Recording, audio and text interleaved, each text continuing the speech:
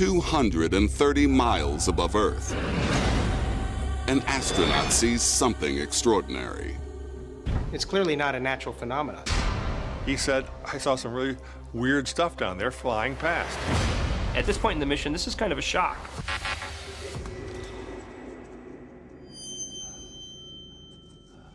You're very aware, hyper-aware when you're doing a spacewalk, because you are in a pretty dangerous situation.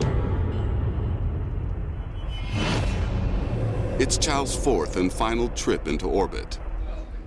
It's exciting on many levels, and also stressful too, because you don't want to mess up your last one, right? That's what they all remember you for.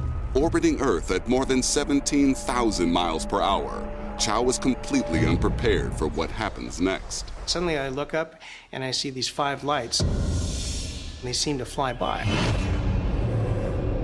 And he reports, wow, I've just had echelon formation of like 5 lights. My heart just kind of leaps up into my throat. And, you know, what are these lights?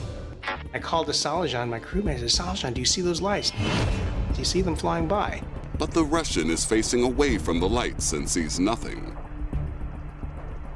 Even the space station's onboard cameras miss the action.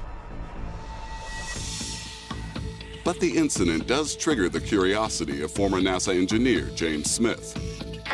He digs out satellite images from around the time of Chiao's encounter.